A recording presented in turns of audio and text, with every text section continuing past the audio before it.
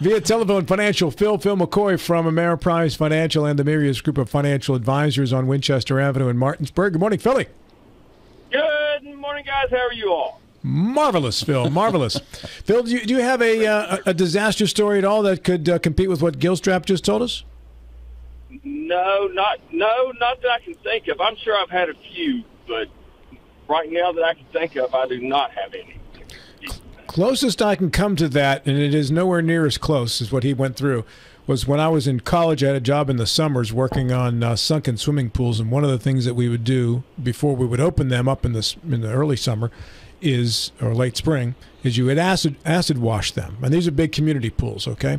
So in those days, you drained the water, pumped it all out, and you scrubbed down the pool, repainted it if you need to or whatever, retiled, and then you fill the pool back up with water. So in the draining process, you in there scrubbing with the brush and muriatic acid and whatever, and it was legendary that at some point along the way you were going to slip on the pool and go right down into the bottom, into the drink, into the deep end where all the funk was, all the leaves, dead animals, and the acid was all draining into there, right? And it had never happened to me until one day when it did. And you were talking about, John, how the floor gave way and it happened so fast.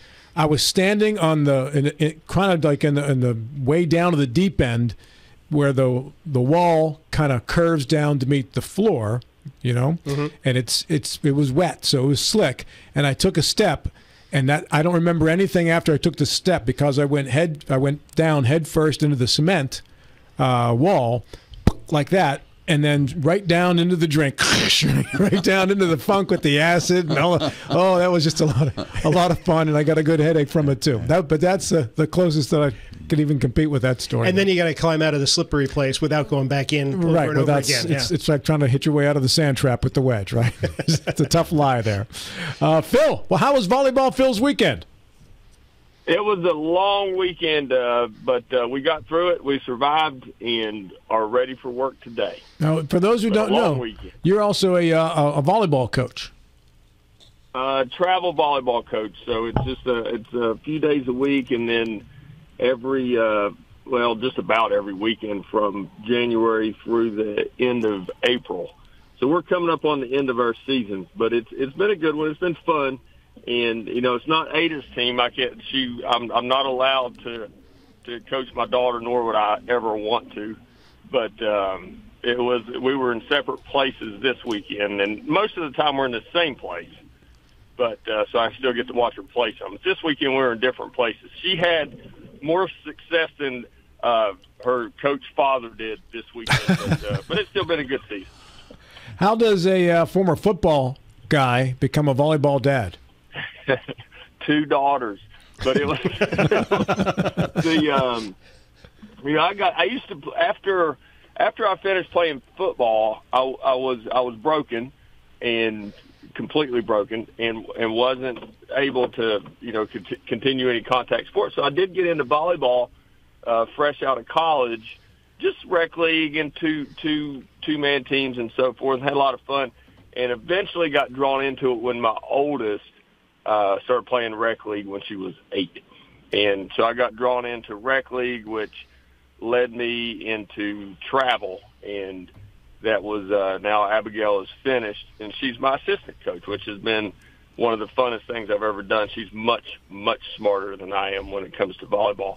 But so since she's been 8 years old, I've been involved in coaching, and that kind of came from John too. If you remember, John used to be the head coach for Martinsburg. Yes, John Everson. So when I first started, we had some things in common when I first started working with John, and so. But I've kept it up, and I may retire soon because I'd like to see Ada play more during the travel season, and as her age group gets older, they go into different places, and I'm no way am I going to coach her. So I think I may be retiring my volleyball hat after this season if the schedule won't allow us to be at the same place. Are the travel leagues or travel associated with either the rec league or high school play, either one? No. These are, they start at a 12U, which means you're 12 years or younger, and it goes up every age group from there. And the particular club that we're at is in Virginia, just right across the the line. But there's strict rules, especially for West Virginia kids. Not so much for Maryland and Virginia, and that's where all of our kids come from, West Virginia, Maryland, and Virginia. But there's very strict rules for West Virginia kids. They are not to be participating in any travel or club volleyball while the varsity season's going on.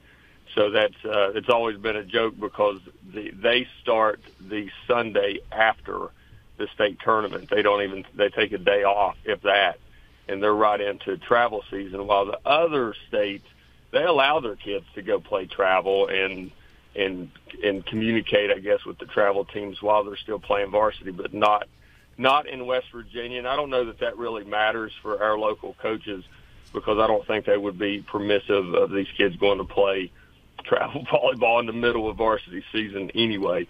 But so they're not connected at all. Hey Phil, what's the venue for these games? Are they like sand pits? Are they indoor, outdoor? No. That's a different sport, and glad you because they do have a sand league or a beach they would call it. It's one of the biggest ones on the East Coast, and it's at Clearbrook Park. And that season will start here shortly, actually. And that's a different sport. And although it's beach volleyball, but the indoor travel, they're held at mostly convention centers where you'll go and there's, we've been at tournaments where there's 400 plus teams there, and of different age groups, of course. And it is just a huge packed facility, and it's loud. It takes all day long. It's fun, but they're normally at convention centers, typically in bigger cities, D.C., Philadelphia, some in Virginia Beach and Roanoke, and et cetera. And in places where they don't have convention centers, they'll be held at multiple locations where you may have 15s are playing here, and which is why we were separated this week, and 16s are playing somewhere else, and 17s are somewhere else as well. And so they'll have to split them up. It's the same tournament, just in different locations. And these tournaments, whether it's volleyball or soccer, softball, whatever, these are great tourism attractions for towns and communities that build these multi-field complexes, or in Phil's case, they're using gymnasiums and field houses and whatever, because you can bring in so many teams, and if it's over the weekend, that means they all have to stay and eat and get a place to sleep, too. And these are great tourism attractions for places. And Disney is one of the main benefactors of this. In AAU tournament, yes, but a lot of them are referred to as stay and play, which means you have to stay there in order to play in the tournament. And when you look at, Capital Classic comes to mind, and, for the 15U division, all different levels. And you say, hey, we want to play in the open division, or we want to play in the mid-level division, or the third division. They've always got different divisions, but you may have 300 or 400 teams at some of these tournaments from different countries. We had some from Canada, and I mean they're all from all over the place. Texas, California, they're from everywhere. So it's cool. You get to meet a lot of different people and see a lot of different skill levels. So it's good. It's a lot, but it's good. Hey Phil, where do you get the money for the travel league? That's why I coach. Parents pay to belong. Parents pay. That I am. Yeah. Parents pay to belong. The parents pay for it.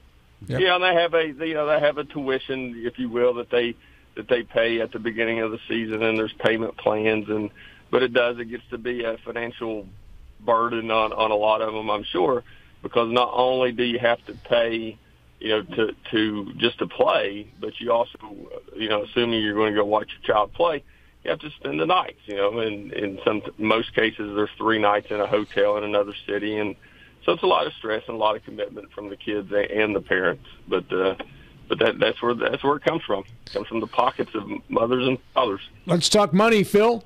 Market futures are up strongly this morning too. The Dow, the S&P, both up about 0.2%. Nasdaq futures are up about 1/3%. We closed the week fairly well last week too. What's the story? Well, last week we had, of course, the Federal Reserve and we had a lot of volatility, but we did finish up. I would like to focus as we finish out this first quarter of 2023. I'd like to shine a light on the fourth quarter of 2022 and put that in connection with the first quarter of 2023, where we're going on 2 consecutive quarters of positive market performance, albeit very volatile. and we've kind of been bouncing between 3,800 and 42 on the S&P, but we are still looking at 2 consecutive positive quarters. And a lot of people think, and I don't know that I fall in this category or not, so I'm just regurgitating others' opinions, but a lot of people think that this bank failure, this bank weakness that we have seen, if it's contained, and if it is contained in the United States, if it's contained, then that may do the Federal Reserve's job for it. And that's the reason why we only had 0.25% rate increase last week instead of 0.5% rate increase. And the next time it may be a pause, and therefore our markets reacted, albeit slightly, reacted positively off of that news. Now we're going to go back to what we've been paying attention to for quite some time. Really, I wish we could have another narrative, but it is the pace of inflation and how the Federal Reserve reacts to that in their fight to get down to that target rate of 2%. And our stance has been all along that they're going to win that battle, and they're going to get inflation down to their target, whether it's 2 or 2.5%. Some people suggest that maybe they need to change their target, but they're going to get it there. And the only question is how long will it take? And that's what some of this information, jobless claims and employment numbers, CPI, PPI, PCE, all these things we've been talking about, those are indicators of how long that may take. And eventually, there's a debate whether or not, or I guess differing opinions, whether or not we'll go into a recession. And, we get GDP numbers here shortly as well. But whether or not we're going to go into a recession, and if so, how long will that recession last? And we maintain, as far as the markets are concerned, while it may be like a shock initially, if our markets may be shocked initially if we were to see signs that we're going into a recession, but the signal of a recession is a signal that our economy is at its trough. And if you think back to your high school or college days when you're studying economics, if you're in a trough in your economy, what's the next thing that's going to happen, which is expansion? And our markets are always looking forward. So there's a lot of interesting numbers of how our markets react to a recession, and once it's first announced and how it reacts, and then but over the breadth of the recession from announcement to the end of it, it's quite positive actually from the announcement, not from the beginning of the recession. So there's a lot of things to take into consideration and a lot of different opinions. But in the long run, which is really all that we care about, in the long run, we do believe that the Federal Reserve will win that battle no matter what they have to do and how much pain it takes to get there. And pain being a word that Jerome Powell used in August of 2022 that sent us spiraling down to almost our new lows in September.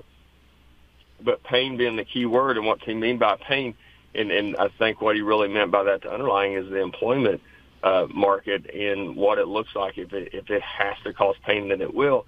But if we get there and they pause with the rate and then eventually reverse and start to cut rates again, that's when our markets will soar or will continue to do well, I should say. But we are looking at 2 consecutive quarters without something drastic happening here in the last couple of days, which I would never rule out. But without something happening in the next few days, we're looking at 2 consecutive positive quarters for our market. Bill? Yeah, Phil, you've presented a lot of information. You did mention earlier, though, about containing the U.S. bank failures. Why was there so much attention given to the possibility of a German bank failing over the weekend? I realize we have an international market, but you featured the U.S. banks, but yet a lot of attention given to the German bank. It's a lot of fear, no different than if you hear another country. And think back to the COVID days when we would get news that, hey, this country has had quite a bit of spread, or their COVID spread has been reduced, and we would say, hey, that's going to be us eventually. And that's sort of the same thing with the German banks or any foreign banks that we may have. We've got this fear of our bank system failing, and that's what contributes to some of that fear is banks foreign-wide. So as a consumer, when you hear Credit Suisse or when you hear Deutsche Bank, they don't know that resonates, that that's not a bank in the United States, because we do invest in some of the, we have clients that's invested in some of their structured notes and their structured CDs, but the underlier of those notes and CDs, et cetera, are market performance, so it's not really tied to the success or the failure of the name that's on the bank. It's just the bank that sponsored that. So it does create some fear when it's overseas, but from the Federal Reserve standpoint, their bigger focus really is on our banks here at home, and can we contain the few banks that had some failures, SVB being the one that comes to mind, of course, first. Can we contain that? And then what is the ability, because I also had this question posed to me actually this morning at the gym, is why would our markets bounce just because another bank took over SVB Bank, or why do we see that as a positive sign? And the only reason that what that says to us is these other banks think that it is contained, that this is an anomaly, and they just weren't doing business the right way, and it's not a sign of the overall financial market. It's more of a sign of these banks, this handful of banks that wasn't doing things the right way, and they didn't prepare properly for the increase in interest rates that we've seen from the Federal Reserve. If I read the news correctly, and I very quickly over my head when it comes to financial things, but apparently Janet Yellen said something to the effect that the Federal Reserve is going to cover all deposits. The $250,000 max is essentially suspended. Did I hear that right? No, she did. They did do that for SVB to contain fear for them, but it was, and I kind of walked away with the same impression as well. But then when I went back and read more into it, she suggested that could be the case for regional and small local banks, that they would increase the FDIC and cover all of them. And then the very next day, right after Jerome Powell spoke, she said, no, there's no plans to do that just yet. I gave credit to that bad day that we had. If you remember, and I don't know if you do, but we watch this stuff in the office, especially Tyler, but when they announced the 0.25% cut or increase in rates, our markets did really well, went up about 0.5%, 0.75% immediately. And then when they started talking, it started falling. And then Janet Yellen had said, and she's not part of the Federal Reserve, but she had said in an interview, there were no plans to increase the FDIC at the moment. And I think we did have quite a bounce based off of that perception that they were going to do that. I actually thought that she said that as well, and apparently she did not, or she backtracked on what she said and kind of corrected her statement. But that is not the case right now, but she suggested that it could. Now, there is a lot of outcry to increase that FDIC insurance. There is a ton of outcry for that, saying, hey, this has been the case forever, and if you don't want runs on the bank, because what you're getting is people and entities that have more than $250,000 in the bank. So you've got these large chunks of money leaving institutions simply because they have millions upon millions in it, and they're only covered for $250,000. So they're spreading that money out and they're pulling it out, and that's causing a big run on the bank. So if you want to stop bank runs, then you have to increase the FDIC protection for them to stop that from happening. So there is some momentum for that to happen, but she did reiterate that that's not the case right now.